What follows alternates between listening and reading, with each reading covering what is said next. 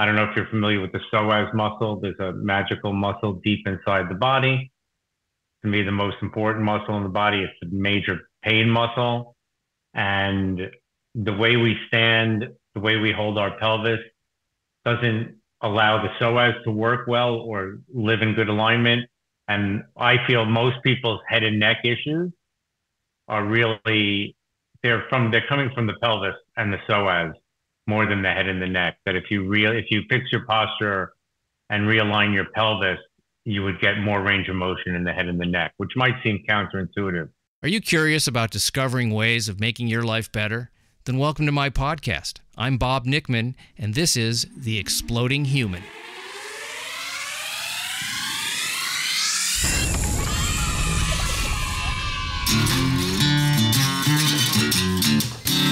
Listen in while I talk with all kinds of people in the fields of personal growth, health and healing, alternative therapies, psychology, spirituality, environment, and the future. I'm looking for those answers that make life better for everyone.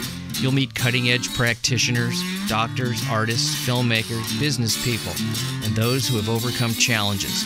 The brave, the curious, anyone who is out there helping us humans to explore, expand, and explode. Hey, welcome to The Exploding Human. My name is Bob Nickman.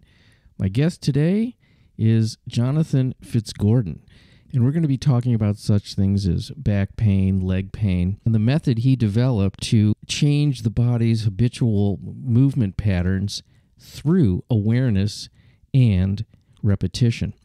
First, I'd like to invite you to visit my website, theexplodinghuman.com. Over there, you can listen to episodes, read synopses, see photos of my guests.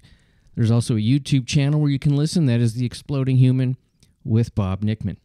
As I said, my guest today is Jonathan Fitzgordon. He has created something called the Rejuvenation Movement Method, born out of his own situation where he had to have multiple knee surgeries and he kept injuring himself. And he realized that there was something going on with his body that was creating this problem. And so he began to study a variety of techniques, which we're going to talk about, and how he synthesized what he learned and how he helps other people to overcome back pain and other issues they might have with how their body moves and responds. So let's get right into it. This is Jonathan Fitzgordon. Jonathan, I'm happy you're here, man. You're living in my hometown of Cleveland, and we just had a nice rap about the pluses of Ohio, Northern Ohio, and I guess that's considered Northern Ohio. It's not like Toledo, but it's Northeast, yeah.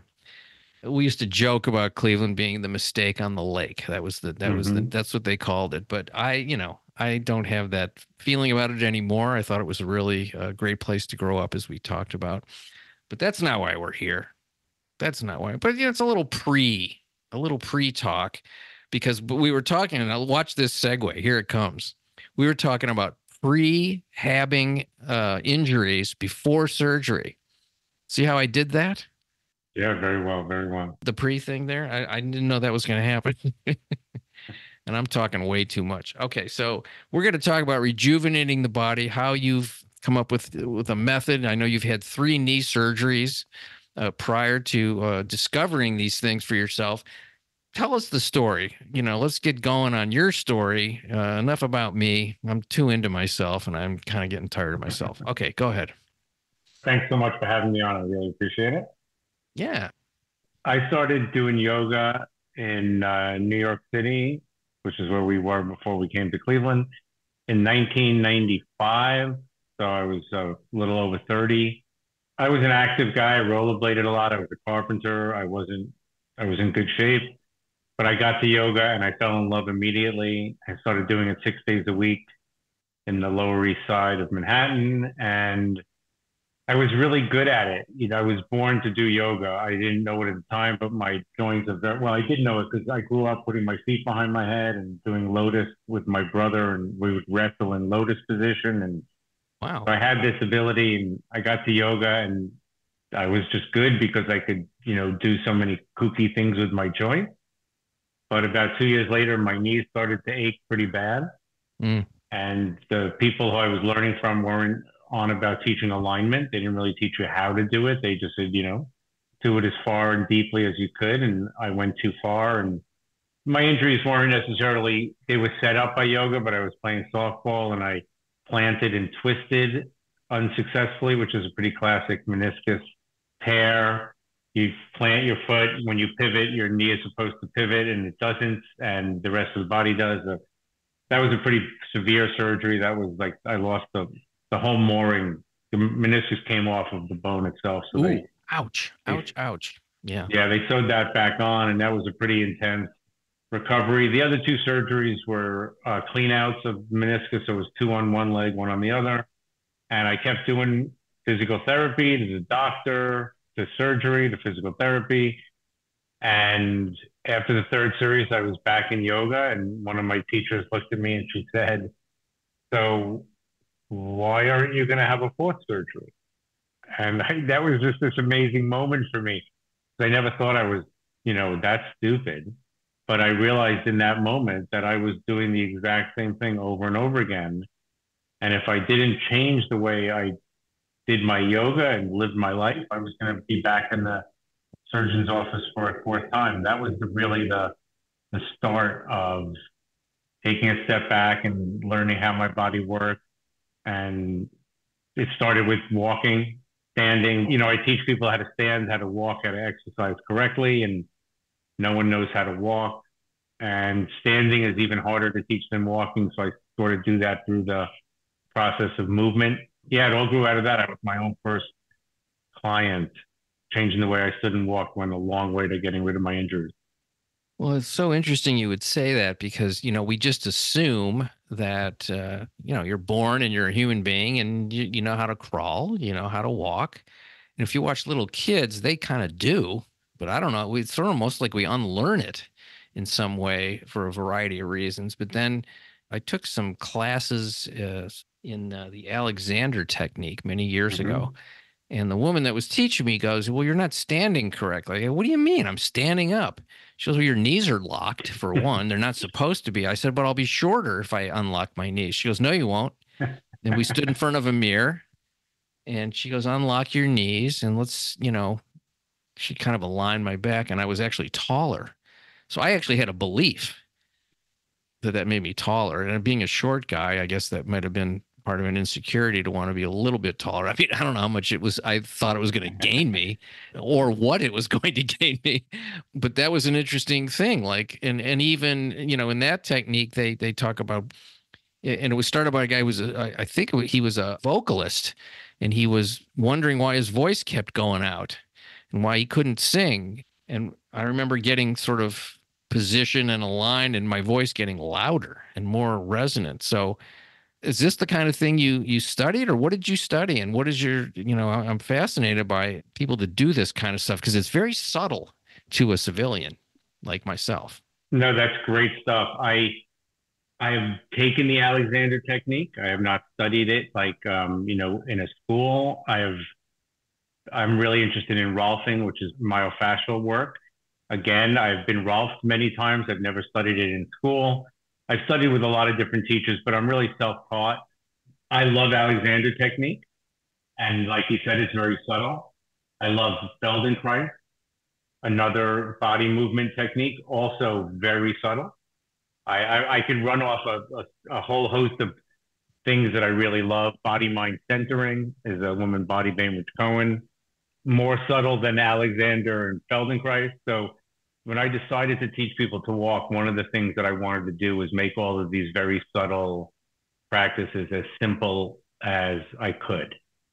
So I'm self-taught and I am applying what I have learned from all of these different practices, but trying to make it as absolutely as simple as possible. And the subtlety of Alexander works for a lot of people. Like it's great stuff, but simple also works really well. So I just developed a simple bunch of phrases like stick your butt out and lean forward to do the similar thing.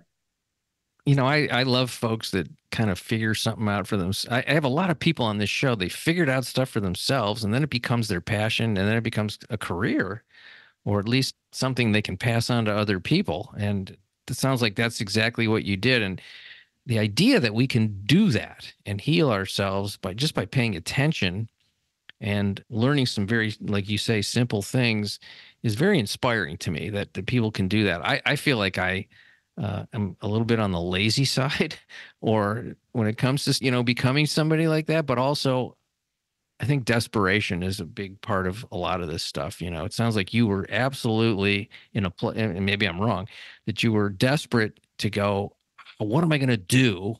How am I going to not be the guy that has to have surgeries all these times again and again? Well, pain is the great incentive. There is no question about it.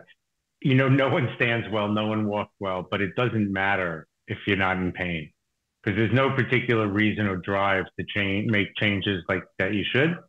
But pain is a great incentive. You also mentioned something interesting, which is locking your knees. And that's my story that I locked my knees, and that's what led to my meniscus going south. And a lot of people I work with are hypermobile, and locking the knees is one of the hallmarks of hypermobility. And a lot of people who are hypermobile don't know they're hypermobile. And the name of my private program is Be Your Own Healer. And I work over Zoom, and it's really I don't fix people. I just guide people to fix themselves. Because like you said, the best approach is to figure out how to heal yourself. And it's very possible there are plenty of issues and diseases and autoimmune things and that we can't just fix ourselves. But there are just as many things that we can fix ourselves. When you say hypermobile, what does that mean exactly? I mean, I know what hyper means and I know what mobile means, but when you put it together, I was locking my knees. I never considered myself somebody that was hyper means more, like very mobile, right? Or am I? Yeah. So hypermobility, hyper extending your knees is taking your knees back past their normal range of motion. Okay. All right. And to do that, you have to have somewhat loose joints to be able to do that. And then classically, I hyperextend my knees like crazy, but I can't hyperextend my elbows. But a lot of people can. That's another, if you take the test for hypermobility, locking the knees are a point each knee, locking the elbows are a point each knee. It's too easy. Looseness in the fingers and touching the thumb to the forearm. And they're just bending forward and putting your hands flat on the floor. There are all these weird signs of hypermobility that, when I got to yoga, everyone was like, this is so great. You could do all these things. And it was my ability to do certain things that really led to the surgeries. And another weird thing about hypermobility is you can be really tight and hypermobile at the same time. Okay. So that's an interesting thing because you'd think it would be the exact opposite, but it's so you have this, basically you're genetically predisposed to being hypermobile. It sounds like a genetic gift or liability, depending on how you use it. But then you can still be tight if you're not using the muscles. So it is definitely a blessing and a curse. And I take it as a blessing now since I've built a lot of muscle around my loose joints. I would say it is genetic. Everyone in my family is hypermobile. And the thing about the body, the body is designed to survive and to adapt and to heal. So for me, I'm of the loose hypermobile type. There's not a loose muscle in my body, which serves really well for yoga. But for a lot of people, you're hypermobile in your knees and your hips and your spine, and muscles that surround those joints tighten up to compensate for the joint. So a lot of people who are hypermobile have very tight hamstrings, very tight hips, and that's really compensatory as much as anything else. Look what I just learned. That's fantastic. Yeah, I started doing yoga. I did it 30 some years ago, and then I stopped, and I don't even remember why. I liked it, and then I stopped. Yeah. Whatever. I started again about a year ago. I still can't get my hands to go flat on the floor. I don't care that I can't, but I guess I should feel good about that. That's so correct. It's really great. It's a great way of looking at it. One of the interesting things I do talking about tightness, we do a lot of things. I still am a yoga teacher and love teaching yoga. It's fine to be tight. It's fine to be loose. It's actually really good to be equally tight and loose on both sides. And a lot of the things I'm dealing with and the people I'm helping are super tight on one side and not the other. And that's really where we get into more trouble. So to be equally tight, it really isn't the worst thing. Well, I always wonder about, the body skeleton and the muscles, and one side is always different than the other side. And I always am wondering what, obviously, if you're right-handed, you're more prone to using that side of your body for certain things, which I'm right-handed, but I'm tighter on the right side of my body than on my left. Even if I move my head from left to right, it gets tight on my neck when I turn to the right. My right hip flexor has a tightness and a little bit more pain's not the right word, but when I move it, it's not as flexible, and it hurts a little bit. And until I started doing yoga, it was hurting to just put my pants on. Now it doesn't. I'm just using my own body. I noticed that, and my back is tighter on the right side. So my whole right side, which I probably favor in some ways because I'm right-handed.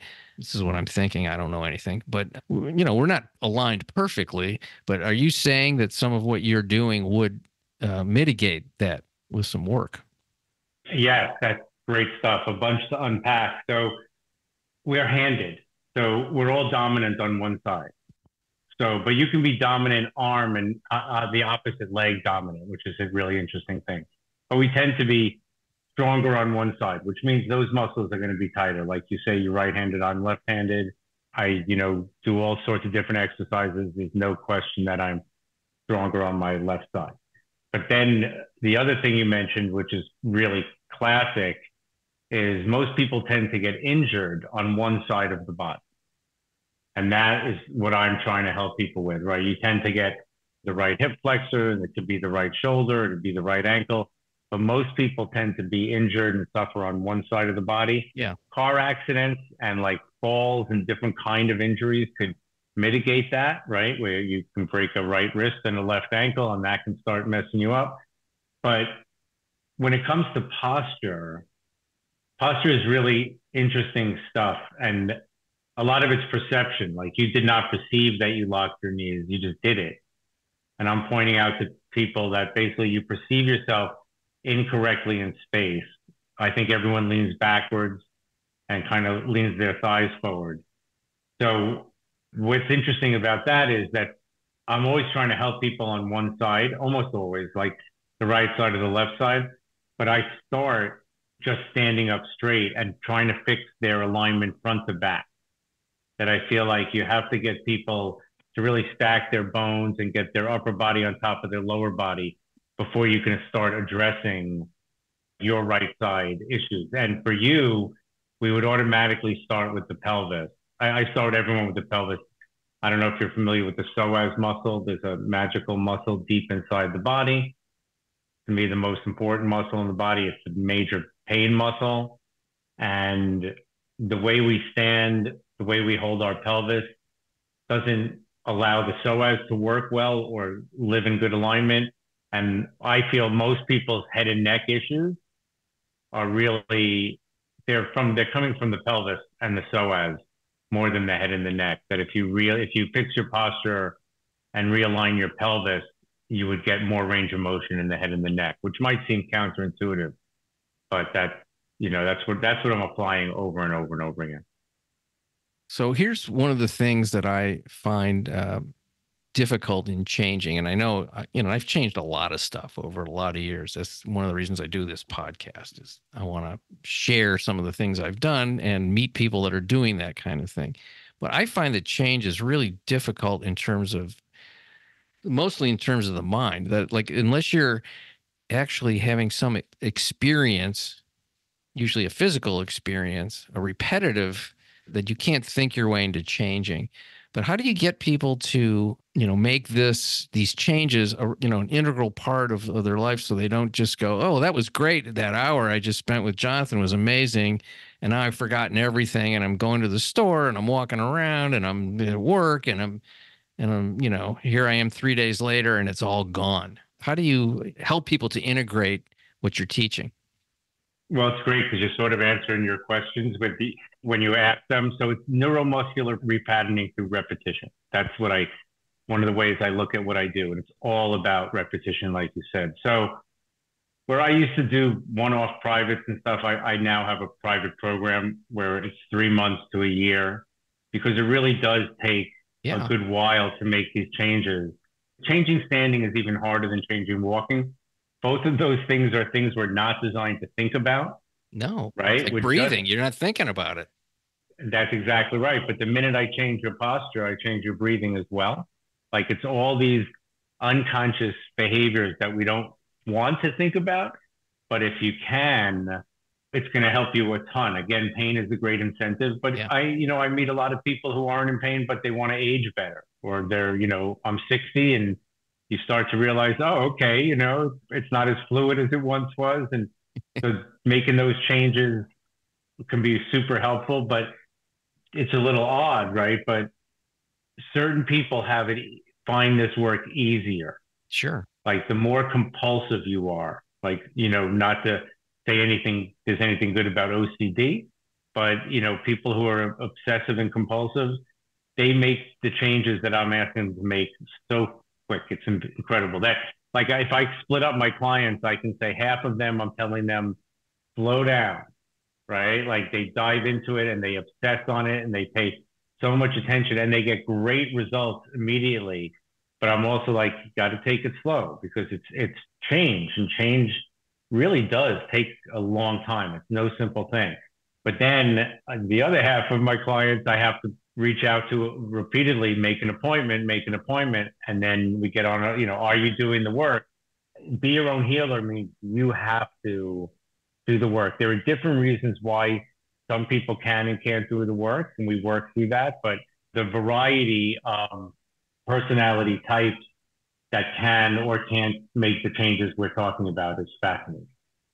Yeah, we're all interesting creatures that way. I'd probably be the more on the compulsive side when I do stuff. If I like it, I can't stop. But then, the thing is about quick results, you have a tendency to get a little lazy later and kind of go, well, I'll just get it back next week because I forgot about it and I lost it. Or it doesn't integrate as permanently when it's too fast. That's what I find. If I do something too quick, it doesn't set like Exactly other right. things. Yeah. Is it hard when you let's say you go to I want to pick a mall. You go to the mall and you just see all these people walking and they look, I could help her. I could help her. That guy's like, oh man, his knee is all messed up and all he's got to do is this. Do you ever just walk up to people and go, I could help you? It must be sort of hard to see it, sometimes, or you just have to, I don't know. You're smiling, so I'm assuming you haven't had that experience. I don't walk up to strangers. I look at strangers constantly. I drive my family crazy. Like my kids are just like, stop looking, because I will just comment and go, oh, that person's in trouble and that person's not going to do well. I have found over the year, what I do is really kind of odd. You have to have buy-in. And I have found over the years working with friends is not necessarily the best approach for me because they don't always take it seriously. But like my son plays hockey, my daughter plays roller derby. And those are the moments where, like, we're walking out of the rink and I just notice somebody is limping or doing something really odd. And then I will say, this is what I do. And if you'd like to get together, I'm really happy to give you some tips. But I don't try to solicit business that way, just historically. And it's what's really interesting about what I do is a lot of people, like, they'll join my program and they'll really love it and they'll get benefits like pretty quickly, and even let's say over 3 months, and then they want to recommend it to other people, which I am all for, right? That's how we have a business and continue and thrive in our business. But I have learned that a simple referral is rarely enough, that the buy-in has to come from kind of deep within. And I'll tell people like, yeah, I'm happy to meet with somebody, but maybe send them to my podcast, send them to my website, let them check out my stuff, watch some of my videos to see if they're actually interested. I find most of the people I end up working with have been following me for, honestly, sometimes a number of years. Yeah. Not, more than that before they make the leap to a private program, which is can be a big leap. Yeah, it does take time. I think that's why you get bombarded with emails from companies. People realize that I got to remind this person. There's a great Walt Whitman quote from the 1800s, which is the public is a thick-skinned beast whose hide must be constantly beaten to remind them that you're there. It's great. It's great. Sometimes when I'm teaching, I feel like I'm just repeating myself, and I'll say, like, I'll apologize or saying, people like, oh no, just like keep saying it over and over again. Not that many poses that I'm teaching in the course of classes, but you just keep doing the same ones over and over again. They resonate, and repetition really works. It does. And I'm glad you brought up Rolfing, because I've done that. I have a guy that I've gone to over the years. It's been a long time now, but I'll just use my own body as an example. My right foot kind of turns out, and it's coming from my knee somewhere and probably my pelvis. And I walk, it's not I mean, it's obvious, but it isn't like, that guy's messed up. You just think he's got an odd gait, is really what it kind of looks like. And I was walking with another friend of mine, and his brother, who's a podiatrist, was behind us. He goes, "You always walk that way?" I go, "Yeah." And I've had Rolfing, and I've had them work on stuff, and it doesn't hold because, I'm not doing anything after that. It feels great when he's doing it, and working on the bottom of the feet and, all this kind of stuff. And it's an amazing feeling to go through a number of those sessions, by the way. I'm sure you've done it. So, can I change that? I don't really know. It's like you say, I'm not in pain, so I don't think about it that much. I just know people are probably laughing at me. Well, no, I mean, watch people walk down the street. Many people walk with both feet turned out. Many people walk with one foot turned out. The foot turnout is from your psoas muscle, actually, not from the knee, but from the tight psoas pulls. It's the psoas that makes your whole right side tight. And the way a tight psoas manifests is it turns one of the feet out, and that foot probably has a higher arch as well. That's another part of the psoas tightness. Mm-hmm. Can you fix that? Yeah. Fix is not the exact word. Yeah. It's improve. You want to improve it, right? Which doesn't mean the foot is ever going to turn in. But when the foot turns out, you use that foot in a particular way. You probably wear your shoes out on the outside of that shoe. Mm-hmm. And so you want to change the pelvis. It's not just turning the feet in. You have to learn to walk by changing the position of your pelvis. And all of a sudden, you would start walking more to the inside of the foot than the outside of the foot. The foot it might turn in a tiny bit, right? It's not like you have to make that foot the same as the other foot. But even that tiny bit of turn in that happens naturally from the hips is life-changing over the course of years. That, again, it's not necessarily weeks or months, but if you can make these changes and make them stick, it's kind of incredible the benefits that accrue, and they accrue up and down the whole body. I'm wondering if that's one of the factors in my struggle with one-legged balancing in yoga. It's really tough for me. I'm getting better and better at it. I think my ankles are probably getting stronger too, and my core and all that stuff. But I definitely am not like other people that are just seem to be able to stand on one leg and not even move. And they're just comfortable like that. I'm not. I'm thinking, oh, I'm going to go over. First off, falling over is not so bad. And it's beautiful to watch someone just stick the balance. But when you waver, you're using a lot of different muscles in a lot of really subtle ways. You probably balance better on one side than the other. Oh, yes, definitely. And then that gets back to the psoas. But one-legged balances are also really gluteal. The deeper glutes, medius and minimus, which are really pain muscles, and they're poor posture muscles. So it all comes together. When you change your posture, change your walk, your yoga starts to change. And I wanted to make another point about something you said that was really great about Rolfing. I worship Rolfing. I named my daughter Ida for the woman who invented Rolfing. And I really think all of these processes are just amazing, all of these bodywork processes. But what you said is exactly right, which is you go get Rolf, but you don't change the way you stand and walk, but it's not going to stick around, So I love chiropractors. I miss my chiropractor from New York. I haven't really found one that I love here in Cleveland. But I used to go to my chiropractor every couple of months. And what I tell people is chiropractic is getting bad rap, I think. Why, if you go in every week and they adjust your spine, but you don't do anything to keep that adjustment, why would it stick around? But if you start to change the way you stand and start to change the way you walk, you actually become a partner with all of these different disciplines. You partner with the chiropractor, you partner with the rolfer, you partner with your GP. Like doctors are great. You want to be able to help them in what they're trying to help you with.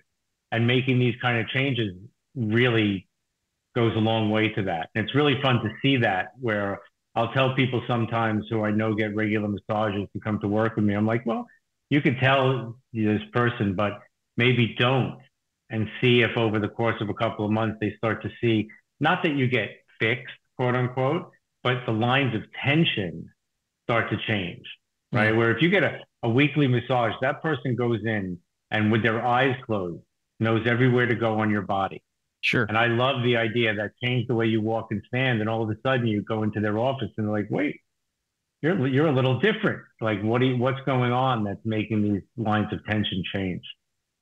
So when you're working with people, let's say, it's, I don't know how long the sessions are. Let's just say it's an hour. And then they go and they're not going to see you again for X number of days or a week or whatever. Are they doing exercises that you've given them? Yes, everyone is different. So it's very, very individual and kind of intuitive. Like I work with a big toolbox of exercises. It all starts the same way for everybody, which is standing, walking, certain exercises done differently. So I think most people aren't doing yoga correctly or exercising correctly. And I teach, certain fundamental poses, Tadasana and like bridge pose and things that I think are really important to get done. And it's a really comprehensive program because I'm on about sleep. Sleep is one of the most important things that we need for healing, but chronic pain prevents you from sleeping. So that catch-22 is really difficult. So I'm very particular about sleep position, and everyone is working on sleep position. And then probably the most important piece of the puzzle that's not postural or movement or exercise based is nervous system relaxation. So everyone, if you're hypermobile or another group of people, I tend to work with highly sensitive people that are sensitive to emotions, sounds, surgeries, medications. You just need a certain kind of shift in the nervous system. And a lot of people, the same way people don't know they're hypermobile, don't even understand how sensitive they might be. So right from the start, we do relaxation poses that are meant to relax your psoas and really bring some ease to the nervous system. I love that. I think I'm one of those, they even have a name for it, HSP. Highly sensitive people. So you sound like you're hypermobile and HSP. You're right in my wheelhouse. Yeah. I mean, like even when I was a kid, man, I'd go into stores and like the fluorescent lights would hurt me. I could hear, high-pitched noises, lots of noise and visual unpleasantness, like really gets me. I have to leave, places that are too crowded. I'm not afraid. It just bothers me. Even if sometimes people talk too loud unnecessarily, I'm like, I feel like I'm being attacked, even though they're just loud people, So I know my sister has it even more than I do. She's like, she really can't take being in public that much. She has to adjust her mindset before she goes so she can do it and then come home and decompress. And other people, I always wonder, like, oh, we're going here, we're going there, we're gonna go do that, we're taking a vacation, then we're going to Disneyland, then we're gonna go. Like, really, you're not wrecked by that? No, we love it.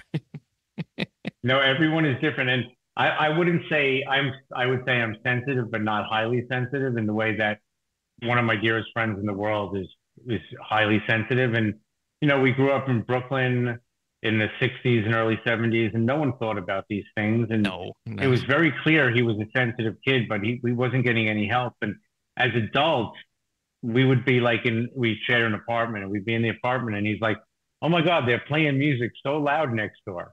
And I'd say, they're not even playing music. And he'd say, oh my God, it's so loud. And I would literally like put my ear to the wall and I would hear a stereo if I really strained. So what for me was a volume of one, what for him was a volume of eight. Yeah, oh, And that's that's tough. his whole Yeah. life, right? And then, so now we do live in a culture and society where a lot of people can find the resources to understand that. But tons of people are growing up highly sensitive without any touchstone for understanding or help. And if you're in a family of like five kids and one of you are high, sensitive and the others aren't, like it's a really powerful Yeah.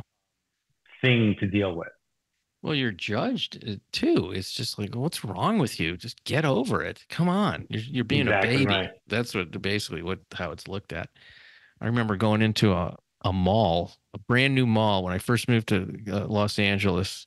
So long ago, it was brand new then. Now it's closed because there's no stores anymore. It's all everything's online. Right. But when I went in there, it was 3 floors, open air in the center, 3 floors of just stores and bright lights and smells and music through cheap speakers and escalators and I was with this friend of mine. He goes, "Oh, you want to go to this place?" And I go, "All right." So we go there.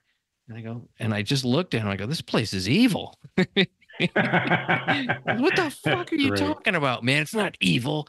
Yeah, he really attacked me. Like, I mean, it was probably not the right word to use, but that's what it felt like Right. to me. I felt like I was being assaulted on every sense other than taste. No one was putting like terrible things in my mouth, but this human experience is so unique to each person that you can't really even have a judgment on somebody because you don't know what their experience is. I mean, that is like my life lesson I'm trying to teach my children, right? Be kind to others because you don't know what they're going through. It's not such an easy thing to do, but what I do think it's amazing in 2023, moving into 2024, just how, like I said, how many resources there now are for people. But I meet clients and they don't know they're hypermobile. And then at one point, I'm like, well, do you realize that you're hypermobile? And it's like, this light bulb of sort of compassion can go on over their head. And if I can say, I mean, you people fill out a intake form for me and it'll say I'm sensitive to medicines and I had a surgery that didn't work. And I can say to them, look, it's not, it's just kind of who you are, right? Some Yeah. people don't, medicines, medicine works for the overwhelming majority of people. They're modern miracles. But if you're one of the 20%, that it doesn't serve well, it's very easy to get lost in the mix. And like you said, people think you're kind of crazy. Yeah. But for me, I'm trying to help people when I can say, look, you're sensitive. And hopefully it gives them some sense of like, oh, wow. You're like, and sometimes it's they're 60 like me, before they are given that insight. And, but it's a great insight to get if that's your story. Yeah, it is, and it's almost like you're given permission to be kind to yourself, whereas maybe before you were not so nice to yourself. Like, oh, what's wrong with me? And why can't I do this? And I did something recently. You might be interested in this, or maybe you've done it. I did a genetic profile, Oh, interesting. Yeah. functional genetics, not just my ancestors. I didn't even do the ancestor part. It Hmm. wasn't even part of it. And so I got the readout, and there's even a little bit of an audio explanation of this gene in people does this. You have this version of this gene, which means, and it's, this is the optimal version or the sort of average version or suboptimal. And because of this, and it's not just, physical ailments or those kinds of physical predispositions or biological, some of it was behavioral, which I found really fascinating. And one of the things they said about me, and I always wondered about this, people with this type of gene marker are very good at a lot of things, but they don't really ever, go after one thing and master that. Wow. And I always wondered, boy, I'm pretty good at a lot of stuff. Yeah, totally. It's I great. was never a great musician. I was never, I was a good writer, but I was never like great. I was a good, all the different things that I've done. And it didn't bother me that I wasn't. So rarely. I'm not going to say never.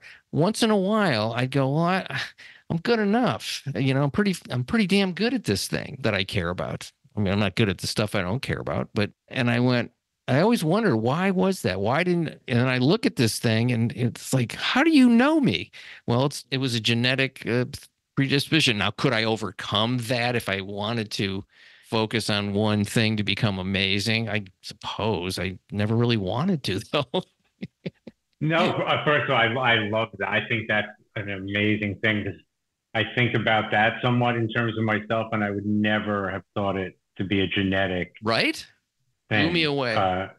Super cool. And I would think that no, the answer would be like, no, you don't.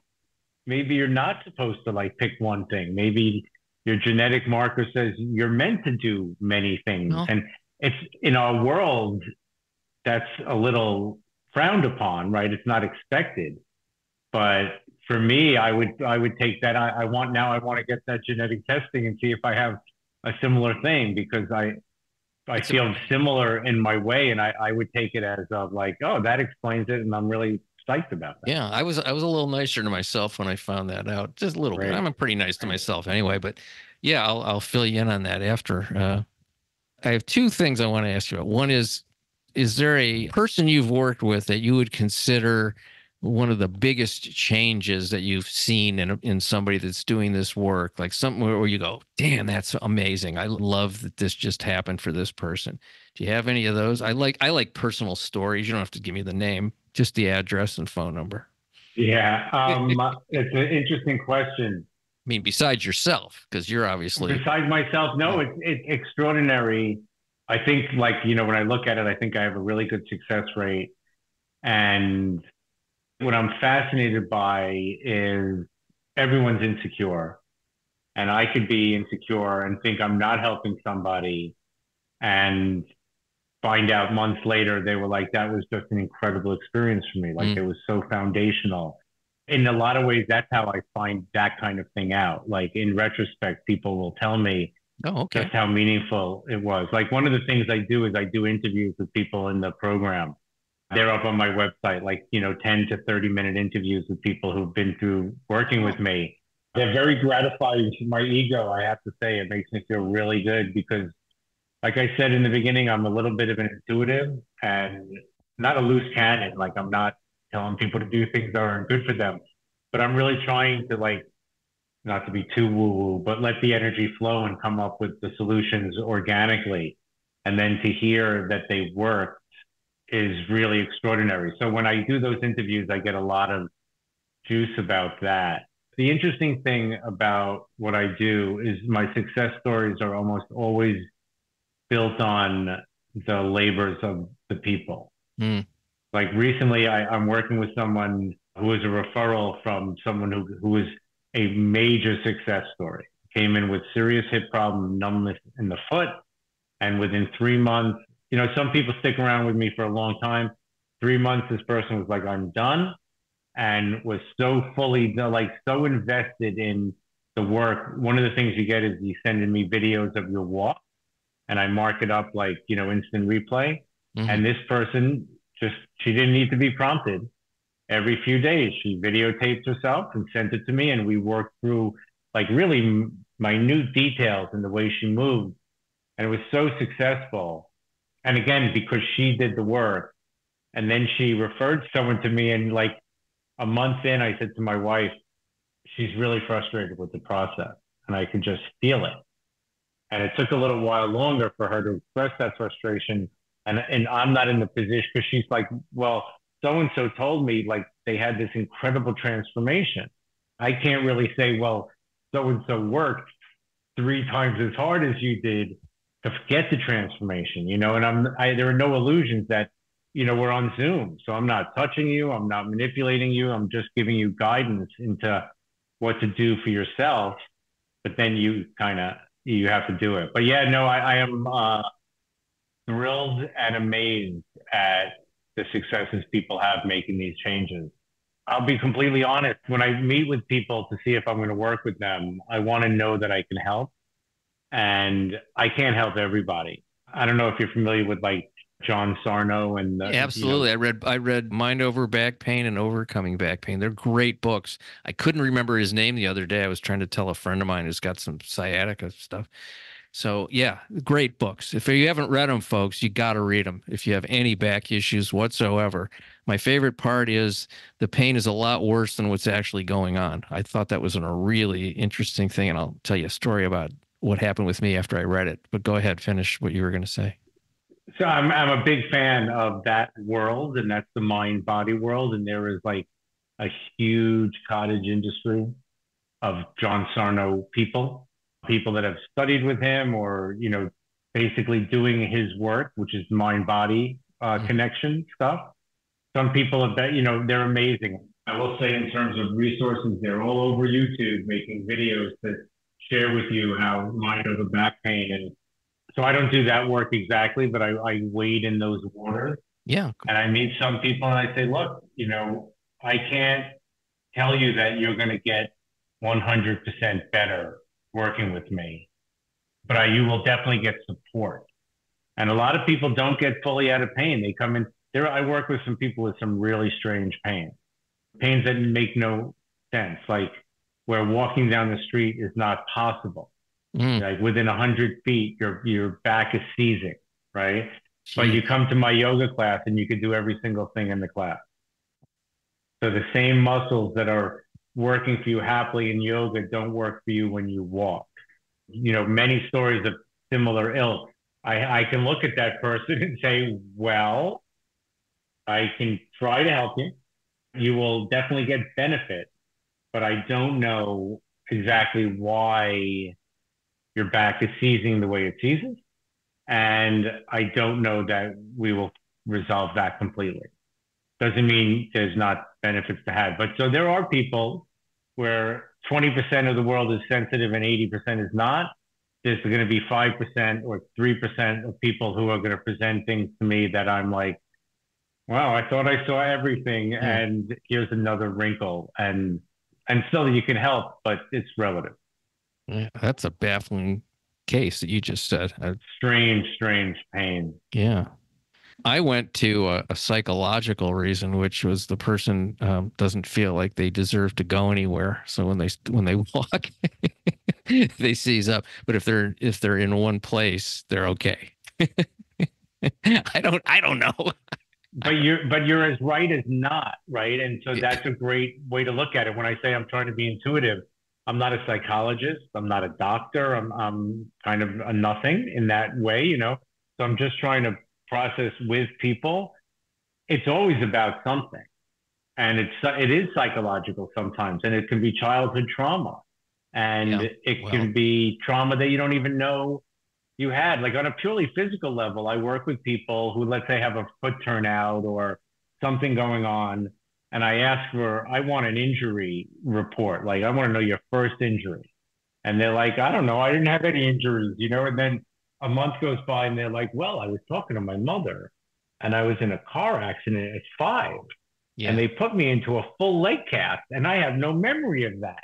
And I'm like, well, that's very possible that your body, in taking on compensations for that early childhood injury, that's why you are where you are today. And then other people and sometimes it takes a couple of months to unravel it, right? Where a story of a mugging from like when they were 16 comes up, right? Where they really felt like they had a happy-go-lucky childhood. And then one day they get mugged on the street. And after that, everything changes, right? Where the sympathetic nervous system kind of kicks in and you live in fear. And and that changes you, and it doesn't mean again that all of a sudden I go, oh well, we made this awareness and that's a really great thing. That doesn't mean all of a sudden you're fixed, but it will give you insight into why you are the way you are, which can be really profound. Yeah, it's amazing. It's a friend of mine once said it only takes a couple of seconds to fuck up the Mona Lisa with a can of spray paint. That is it. It's now I'll tell you my John Sarno post reading the book. So one of the premises in there was what you were talking about, was that stress can cause a lot of back pain. Literally, my back used to, the phrase is not correct, but go out. It would seize up at certain spots 3 or 4 times a year. and I'd have to ice and lay on my back, and then I'd be okay after a while. The premise of the pain being much worse than what's actually going on, that seemed very true to me when I read it, because I would always get better. So it wasn't like, but I thought, well, this, I'm going to stress my back into going out. I must have just turned weird or whatever. So right after I read the book, a couple of weeks later, I'm involved in the strenuous activity of folding socks. And I have these socks on a bed, and so they're not like, I don't have to stoop really or anything, just kind of lean over. And I'm thinking about, I don't remember, something stressful. And I pick up a sock, my back, ow, ice. And I went, oh my God, this guy just nailed it. And it was the best thing that could have happened to me, because it confirmed what he was saying in his book. And I went, okay, well, now there's a whole other thing. So between that and having a weak core, which I discovered, and Pilates helped me tremendously with that. I haven't had my back issue in, I can't even remember the last time. I'll probably have it now because I brought it up. But Totally right. Yeah. But I mean, I'm talking maybe 15, 20 years now. I haven't had my back quote go out, or since I've done those, since I've been, well, I meditate, and I also try to stay out of the stress world as much as possible. And I've worked on my core. I've done a bunch of stuff. So something I thought was going to be a lifelong 2 or 3, 4 times a year issue is gone. And that's just me not even knowing anything except a couple of things. So I can only imagine going through sessions with you how much improvement there would be for people that seem to have these chronic situations, or intermittent chronic situations. And the truth is, like, in the wide variety of people I work with, there are people who do have incidences of back problems yearly. And whether it's stress or not, stress kills. It's a science fact. Stress is not good for us. So, but let's say you're someone who has a genetic problems, spondylolisthesis, something where your back can go out from turning incorrectly. One of the things I say to people is, if you change the way you walk and stand, what normally would take you 3 weeks to recover, you can recover in 3 days. Big difference. That, what's the value in that? But more than anything, on a certain level, in the terms of the idea of be your own healer, I'm teaching people anatomy as well. One of the reasons why I don't get injured, I get injured a lot because of my hypermobility, but no like knee surgery injuries. But one of the reasons why when I get injured, I can heal pretty quickly is because I know what the injury is, right? I got tennis elbow about 2 years ago now, and it took me a long time. It took me like 9 months to get past it. But, I went to one physical therapist for an hour, which was really helpful.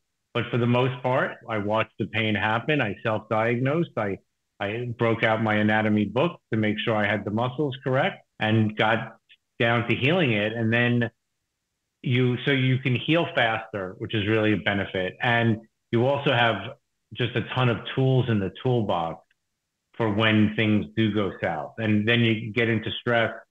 I don't know if you're familiar, because this is an Alexander thing, but there's a pose called constructive rest position, which is, it's an Alexander, people love it. It's my favorite pose on all of the earth. It is as simple as laying on your back with your knees bent and your feet flat to the floor. Tie a belt around your leg, sit there for a half hour. Everyone I work with is doing that. Some people are doing it for hours a day. Like, the people who are in a lot of pain might be doing that for a very long time.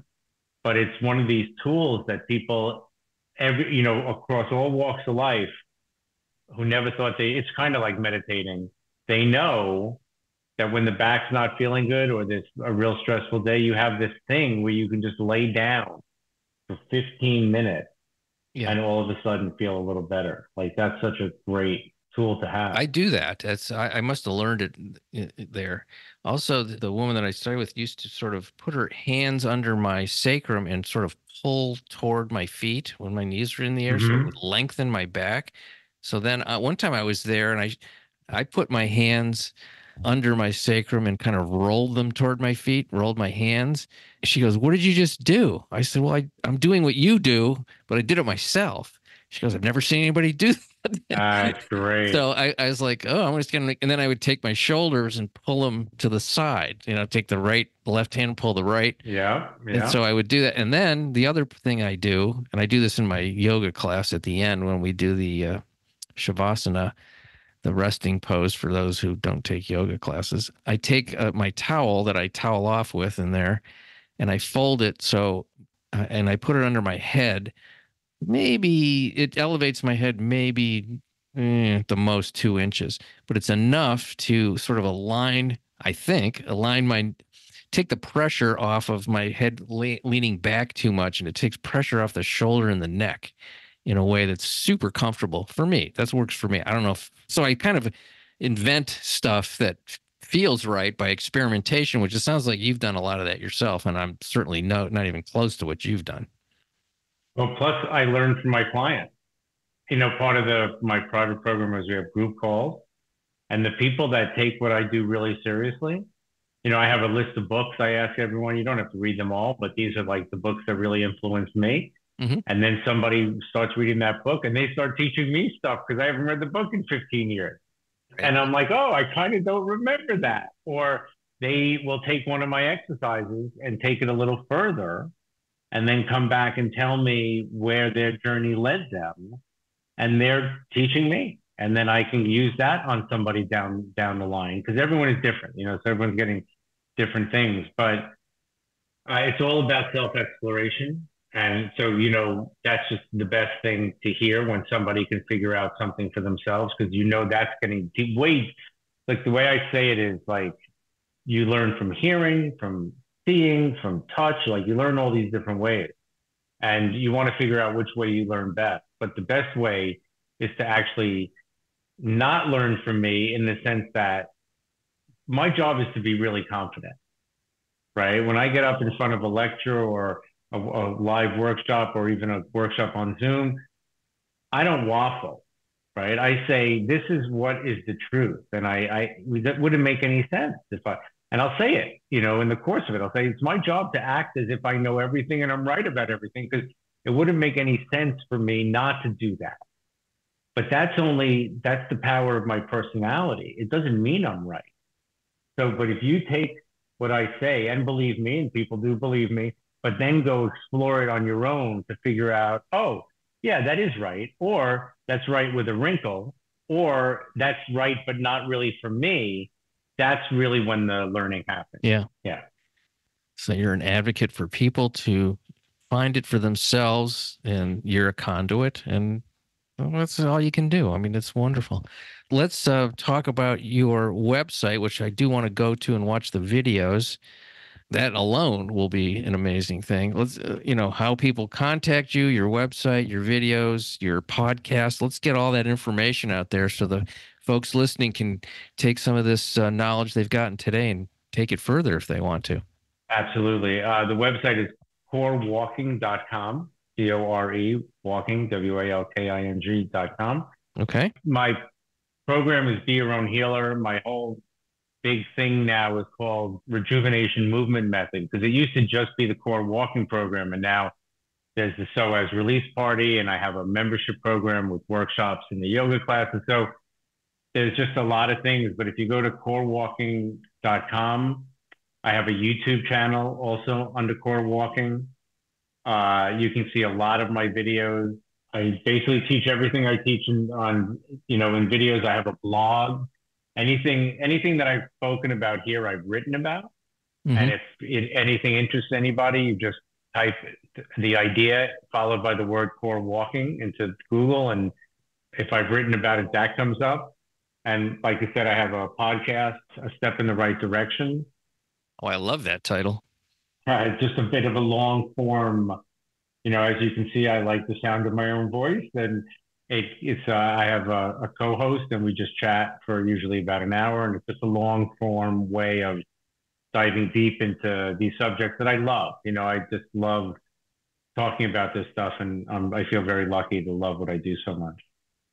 Well, fantastic. I really appreciate your time. I got a lot out of this one, that's for sure. It's one of my favorite topics, having had some back issues and different things. And I think most people do have posture and back and feet and neck and all this stuff. I mean, we're a work in progress as a Totally. species, I think, physically especially.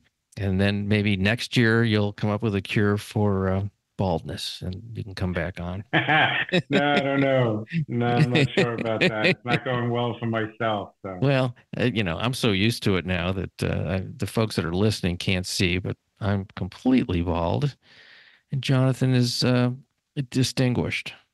Let's put it that way. right. Well, thanks for being a guest on the show, and stay on after we get off, and I'll give you some information that you might be interested in yourself.